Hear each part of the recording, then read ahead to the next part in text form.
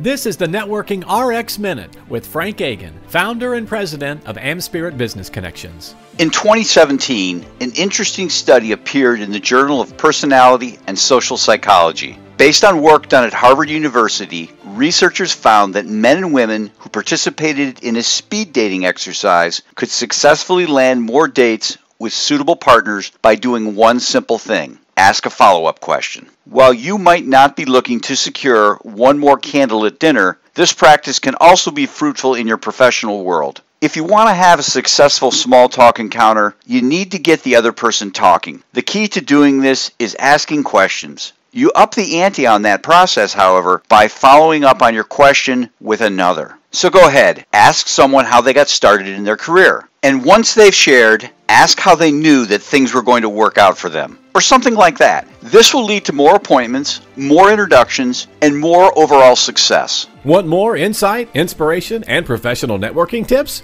Subscribe to the full Networking RX podcast. Find it through your app store or through frankagan.com. FRANKAGIN.com. Thanks.